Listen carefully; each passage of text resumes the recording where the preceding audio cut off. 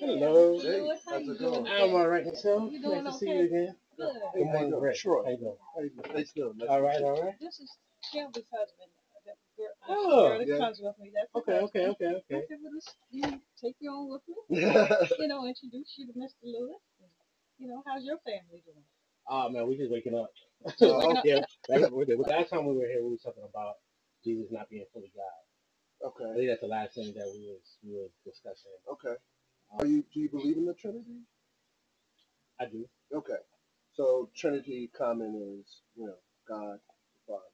Right, God the Father, Jesus, and the Holy Spirit are all one, right?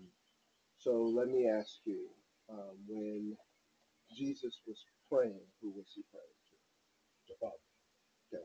But if he's one, so is he praying to himself?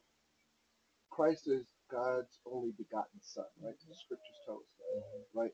So he was created by Jehovah directly, right? And then all other things came into existence through Christ. And the Bible teaches that. Can you show me that? Yeah. Where it says He's created. Yeah. And going back to the Trinity and my perspective, I think of it as Mm-hmm. how they have different roles. Mm-hmm. Like where it says, no one knows what I'm coming, not even the Son. So they have different roles, but they're still one God in essence. Like for example, like me and my son, Mm-hmm. we're different in role. Oh, I'm great. I'm absolutely. greater than him in role, but as Absolutely. far as human essence, me and him are both human. The way God and the Father can both be God, but the Father has a higher role. Right. That's how I Right. how I perceive the No, the Trinity. I get it. And a lot of people just perceive it very differently. And that's why I was asking, how do you perceive it? Because I have spoken to people who have various views of the Trinity, and I find it fascinating because it is somewhat perspective, Mm-hmm. but at the same time, we want to look at what the scriptures say Mm-hmm. and be guided by that, right? Mm-hmm. As far as the only begotten Son, there's several scriptures, but in John 3:16, God loved the world so much that he gave his only begotten Son, so that everyone exercising faith in him might not be destroyed, but have everlasting life. And then if you look at 17, for God did not send his Son into the world for him to judge the world, but for the world to be saved through him. But I'm talking about the created part. Oh, right. So when it came to They out here. yeah. So how did Jesus come into existence, you think? Well, it says the Father sent him. Right. So But the but Bible also teaches that Jesus was here, eternally in the beginning as well, and He created all things. So how can agreed. you not be eternal Right. but have created all things? So All right, so let me ask you this: yeah. if the Bible says the Father Mm-hmm. created all things, Mm-hmm. then it also says the Son created all things. Mm-hmm. What does that mean to you? The Bible doesn't specifically say the Father created the Son at this point. Well, It only leads us to believe that. begotten. Okay, So what does only begotten mean? what are you telling me? So it means they're basically created directly by, right? So Mm-hmm. if He's created, Mm-hmm. that would mean He's not eternal.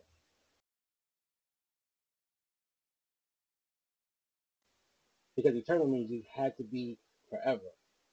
The definition fully of eternal doesn't mean that Okay. you had a beginning. Mm-hmm. Because we believe God the Father, I need to joke like God I the Father see what you're saying. is eternal, Mm-hmm. but you guys agree He didn't have a beginning. Well, let's go back to But do you your. believe that He had a beginning? God the No, Father? he Right. doesn't have a So beginning. wouldn't that be the full definition of eternal? I get you. Isaiah 44. Mm-hmm. It says, I am the first and I am the last. There is no God but me. Mm-hmm. And then if you go to Revelation 22:12, Mm-hmm. 13, 22, 22, 13. 13, Mm-hmm. he said, I am not going to make us the first and the last. So then you read, you had the Father saying, I'm Mm-hmm. the first and last, and Mm-hmm. now you have the Son saying, I'm the first and last. So I'm saying, how do Mm-hmm. you reconcile that if they're not one, Mm-hmm. if they're not the But same? who said this in Revelation? Isn't this not Jesus talking? Mm-mm. If you look back, it's right. He said to me, "These are faithful and true. Yes, Jehovah, the God who inspired the prophets, has sent his angel to show his slave the things that must take place shortly. So John is revealing his revelation, right? That the vision Look, that he I'm coming received, quickly. right? I'm coming. Who's coming quickly? Jesus. And let's talk about Jehovah. Happy is anyone observing the words of the prophecy of the scroll. Now, John did see the Lamb, right? But if you look at it, but he tells me, this is the angel talking to John, be careful, do not do that. I am only a fellow slave of you and your brothers, the prophets. So John was getting this revelation from an angel. God is talking through his angel, right, to John, giving him this prophecy. So who's talking in 16? So when you see, no, well, you're right. So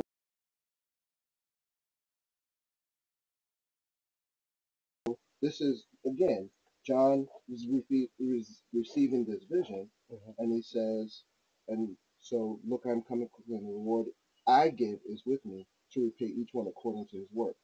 I am the Alpha and the Omega, right? So Jehovah is giving John this vision, right, which John is receiving through the angel, right, because he was going to bow down and worship the angel. And he said, no, don't do that. We're brothers. We're basically on the If same. you keep going down to 16, If you go it tells you 16, who's talking. now it says, I, Jesus, sent my angel to bear witness to you about these congregations, right? So it's in quotes. It's in So quotes. all of this is it's quoting, right? It's in quotes, right? But it's not quoting God. It's quoting. It's not quoting Jesus, I should say, right? Because Jesus is not saying he's the Alpha and Omega. He's the only beginning. He's the first and the last. That belongs to Jehovah, right? But he's also said in here, he talking about the Lamb, talking about the Lamb, and talking about being the bride of David and the stars, which is the congregations, right? So he's not talking about it in the sense of the Alpha and Omega of being God, right? He's talking about, in this sense, he's receiving a vision and talking about what it is that the Lamb, the role of the Lamb, washing, basically exercising faith in the Messiah, as well as he's talking about what's to come for the congregation. okay. I'm gonna have to redo that, Yeah, do that please. again. But Yeah, I was look at always it. under the impression Mhm. that this revelation to John was coming from Jesus. Jesus. And And a then lot of people were. A lot of but people then it are. says in a couple verses later that Jesus And taught it that. says Jesus, yeah. So So I'm how do coming we quickly. how do Right. we figure out that that's not Jesus in 12? Well, because we know that Jesus is not the beginning and the end But in the that's the point. sense. That's the point that Right. I was trying to I make. got you. I got you. And then it says the one who bears witness, yes, I am coming quickly. Amen. Come, Lord Jesus. Right. So we have to understand. You're right. Isn't Jesus? Are we talking about Jesus coming back? Isn't that the whole thing? Jesus coming back? I get what you're saying. So you're talking about, so Jesus will come back in the sense of rendering judgment in behalf of God. Yes, you're right. That is true. And it talks about Jesus coming back and to give reward to those who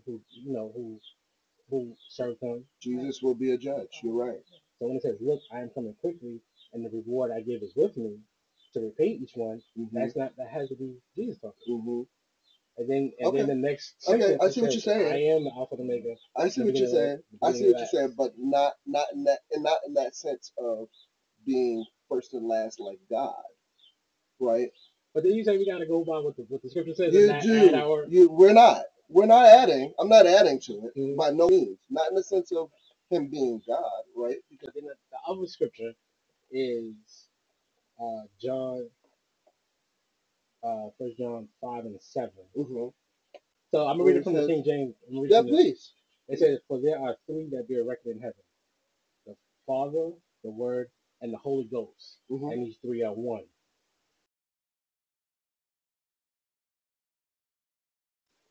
But in the Jehovah Witness Bible, it says, "For there are three witness bearers." Cuts out that last line, and it skips to verse 8.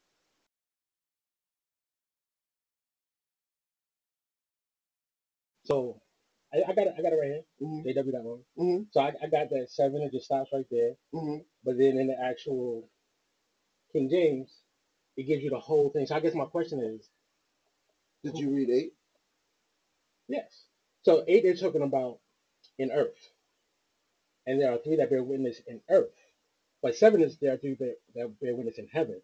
So there's a distinction between 7 and 8. So I guess my question is, who gives the authority to say, let me take this? Because the King James knows first.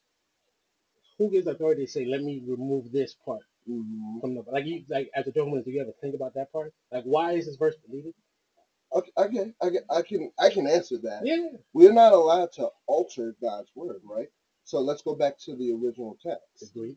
right? The Greek text. Well, the One King Greek. James Bible, right? It's supposed to be pulled from the Greek text. Mhm. Was that in the original text? Yeah, You sure?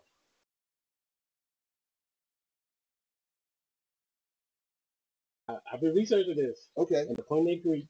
If you go, go back further. Was that in the original? Go back to um um. Why is his name escaping me right now? It'll come to me. no Go worries. back to it's a Oh yeah, Bible writer, several Bible writers in not modern times, but in those times. Some things were inserted in the scriptures, but they don't belong there, right? Whereas but see, and that's what I'm saying. Who who has the authority who has the to make authority? that decision? Because, and no disrespect No, to you you're guys, fine. but you have the King James that's been for hundreds, In several years. hundreds of years. But why was the King James Well, and then you have written? the Jehovah Witnesses Bible that came in the 50s. No, it didn't come in the 50s. So the New World Translation is based off of the King James Bible, right? So that's a But source, and then you have. no, the source is You we just go said back. We no. go I'm back saying further. if you said it's based, I mean, if well, it's what I based say off is of it. based off of it. What it does is it takes the Bible, the scriptures, right, and instead of the ye, they, thou, art, right, which we don't speak that language. No, the Old English we get that part, We get but this is not right. that. This scripture is specifically removing the the the credit given to the Did it 3 being one. belong? But did it belong there in the first But place? and my question is, Right. who is it Charles Taylor? Who is the person? No. But who is? Well, doesn't the Bible say don't remove anything? Right. But does the Bible say? What does the Bible say about adding? Yeah, you shouldn't add or take away. Okay.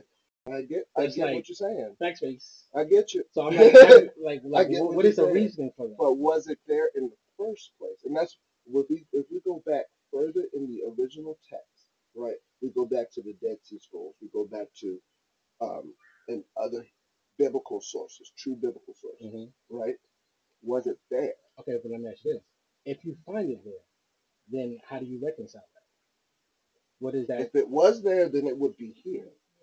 Okay, but this New World Translation wasn't that founded? But didn't that start in the 1950s? No, When did that? no. And I'm open Yeah, to the idea that I don't know it all, yeah. and that I could be wrong. I feel like we all can be wrong. Like like we can't. Like I said, Look, we can't all I get you. pretend like we know everything. Everything. So I'm definitely gonna Correct. research it. I agree with you. I definitely agree with you there. And if I could leave you with one thing, Yeah, I don't have to please. answer it now. You This fine. could be something like that you think You're about. fine. And I don't mean it to come off no kind of way. No, you're good. But when I do my research, it leads me down a path of stuff. So I'm like, oh, I gotta ask him. I gotta ask him. So I could find the scripture. It's in Deuteronomy. Mhm.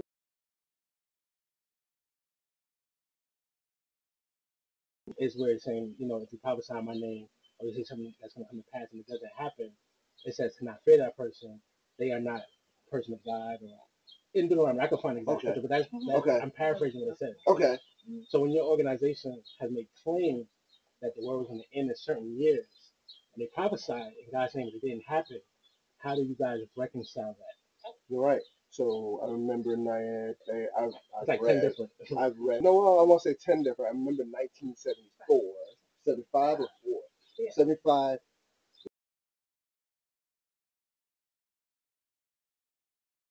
Thought, okay, the scriptures are lining up, prophecies lining up. This is it, right? We're going to see the end. But yet, let's go back to the one scripture that you quoted today, right? No one knows the end but whom? Father. And now the Son, right? Because Jesus knows fully well, right? So Yes. Have Jehovah's Witnesses thought something mistakenly? Yes. Okay. We're not going to sit up here and be like, Right. oh, Absolutely. And oh, again, we I'm not trying no, to no, down. no, you're not. But I'm just saying, like, I'm not insulted right, because it's a great question. I mean, like Charles, he really thought that. So he sold off all his stores, all his millions of dollars of merchandise. His followers sold stuff because they thought it was an end. It didn't They happen. thought it was the And then you end. had millions of people They that said, left here we Jehovah go. Witnesses. So outside of religion, if I'm just a logical person, or matter of fact, skeptical, and I don't know which side of the fence to come on to go to. And if I research this and I say, hey, this guy studied with theology, he's part of the church and he left it, then he joined this religion, he didn't like it, then he came back over, still didn't like it, then changed some things, and then now this is what I have, and then said a lot of things were going to happen that didn't happen. I feel like I would be a little, if he had question marks, why would I follow that? I got you. From a skeptical, logical perspective. I got you. But you know what's funny? Charles Tags Russell is not the leader. Well, he founded it. Not founded. So wait, you saying Charles is not the founder of Jehovah Witnesses? No.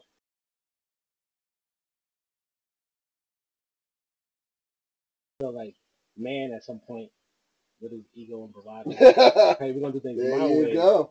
versus what's there you actually go. in the Bible. There you go. You're on point with that, right? So you're right. So But I guess what I'm saying is, how do we deviate? I feel like the Jehovah Witnesses fits under that umbrella that I just said. Okay. Is that agreed too quick? Okay, no, it's fine. Yeah. No, it's fine. And that's why you're non-denominational, because Mhm. what you're trying to do is adhere to the scripture, Mhm. right? Rather than Traditions and set by man, Mhm. right? This is no knock against you. No, You're actually trying to do the right thing. You're actually trying to do the right thing, and you're trying to live by what the scripture said. You believe in Christ. You believe he was the Messiah, right? You believe in the ransom sacrifice, obviously, because you believe that he died for our sins. I also believe he's everlasting Father. Okay, that's fine. I'm not. But your Bible said that too. I'm not going to. Okay, I'm not going to knock. I'm not knocking anything you say. We'll get into that. Oh, yeah. We'll get into that. But I like a good conversation, Hey. and I love your question. Sure. Yeah. Again, give me your name. Ray. I got it. Nice. Thank nice you. Again. Yeah. No, And I'm sorry, I didn't mean to take away family time. No. Hey, I have my things on deck. I was waiting for you. I got you. I know last time you came, it was cold. Yeah, it was cold. That's all right, but we had a good first conversation. Yeah. And it's just like you said, it's just building. It's not, versus it's just building. Yeah, and I don't having something to walk away and think about. nothing. It's not personal. You're asking a question, right? What's wrong with asking questions? Exactly. But let's find the answer. All right. All right, bro. Hey, y'all have a good rest of the weekend. Take care, Likewise. All right.